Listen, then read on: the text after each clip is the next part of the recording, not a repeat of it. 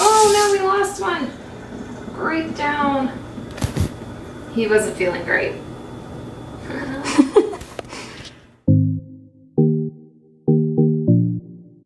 Hey guys, welcome back to my kitchen. I'm Fit by J Lee. Today is the last day of our brunch month. Today, I'm just gonna keep things simple for you guys, and we're gonna do a little brunch cheese board. So we're just gonna assemble a nice little cheese board, enjoy. If you're not maybe the best in the kitchen, you're still kind of learning, you wanna impress people that you're having over for a brunch, cheese board's the way to go, because all you really got to do is pay attention to color, make sure you've got a variety of flavors on the board, and then you can just kind of let people experiment and have fun and see what different flavors come out of things. So let's get into this. We're just going to go ahead and start to assemble this as I show you what I'm going to use. I've got two different types of gluten-free crackers. So this one's got a little more richer flavor, it's more seedy, it's a little more hearty, and that's the cauliflower crisp from Trader Joe's. Then we also have Good Thins, which are rice-based crackers. So these are a little lighter. They're just sea salts. They're a little plain, but they'll go nicely and will be a nice vessel for a lot of these different cheeses that I got. As far as fresh fruit, so I always like to start with the fruit and then I kind of fill in the holes that I make as I go.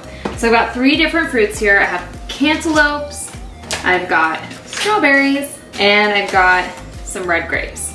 So I'm gonna start with my grapes. I like to keep them on the stem when arranging on a cheese plate. And that's a nice bunch, that looks great. Just give them a nice rinse.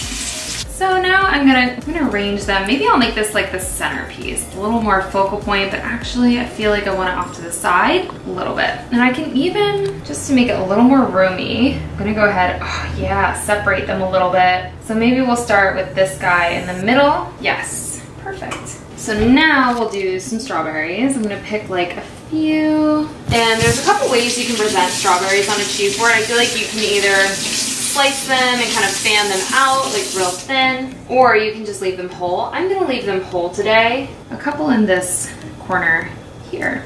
And like, get creative with your cheese boards. I really just think about color, I think about design, so I'm gonna kind of go for like a fruit diagonal situation. And then I'm also gonna go ahead and pick out some of this cantaloupe. And this came in like pretty big chunks, so I'm gonna start with some of the smaller pieces that are a little more friendly to grab. Now I made just a cheese board, not a charcuterie board, so if you want, a great thing that goes with the cantaloupe with the melon is prosciutto. So if you want to add a little meat to this, I would recommend that. But I do have a good smoky cheese in our lineup today that will be a great pairing with this.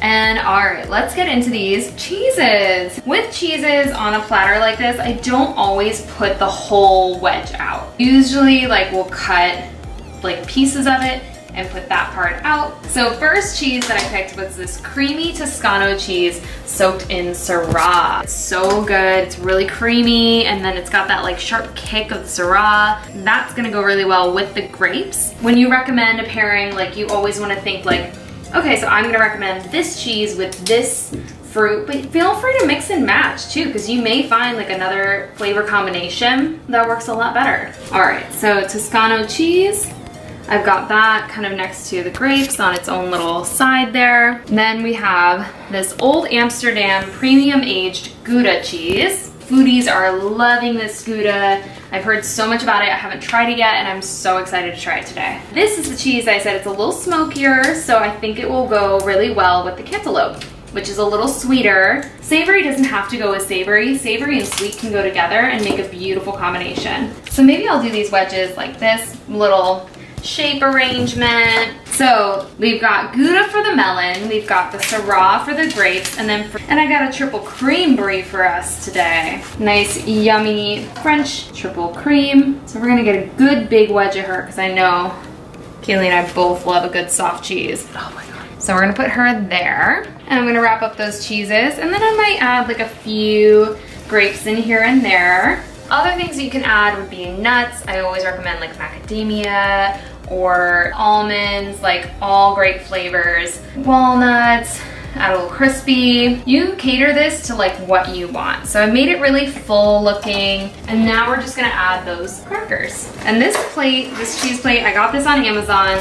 I love too that it has a little drawer and it's got the different knives for the different cheeses. So it's got a soft cheese knife, a nice hard cheese knife, and a medium cheese knife as well. And for meats, it's got a little charcuterie fork. It has chalk with little signs so you can like stick this in the cheese and say like brie.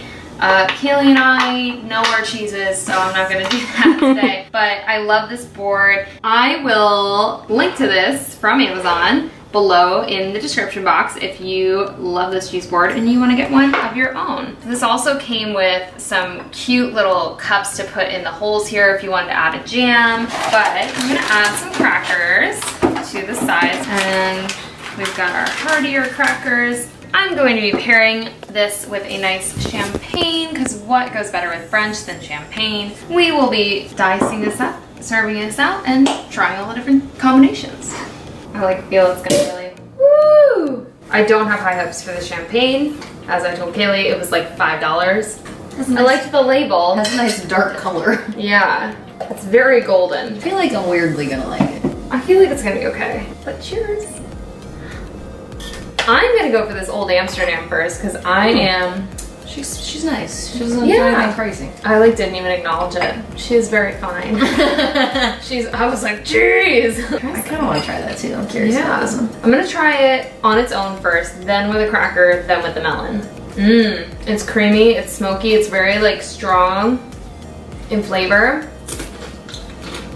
Love it with the cracker on its own. She's simple but nice. Nice little sliver of melon. Let's see. I'm gonna try it just with melon. That's nice. That was the move. Next we have the Toscano. Yeah. On her own, love her. Sharp but creamy. It's nice with a cracker. Yeah. The question is, how is she with a grape? It's hard to go wrong with cheese and grapes. But this combo lights you up. I want to try the brie with a strawberry. Yeah. I would like bite the strawberry. I was thinking like a bite. Oh yeah. Bite. Okay. I'm gonna do your thing. Yeah. I don't even need the next bite of the strawberry. It just melts. Another great combo. Strawberries and champagne. I mean, you can't ever go wrong with that. I could just eat this all day. I know, like crazy.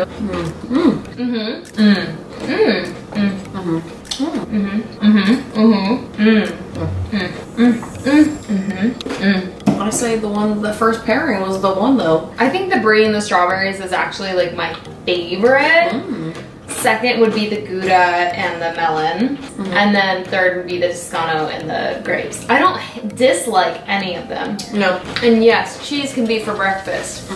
I think so. Again, if you want to make this kind of like a cheese charcuterie type of board, I would definitely say a prosciutto with the Gouda and the melon. I would maybe add like a salami to the Toscano. And then for the brie, I think she's a standalone. I don't think she needs a meat pairing. Maybe like if you wanted to add a salami and a prosciutto to the plate, make it a little more meat-based. Get some champagne, just throw some grapes, some strawberries, some melon, get 3 different types of cheese, and that's, These were just our recommendations for today. We'll probably do more cheeses because I have a favorite cheese that wasn't featured today. I know, she loves the port salt. I do.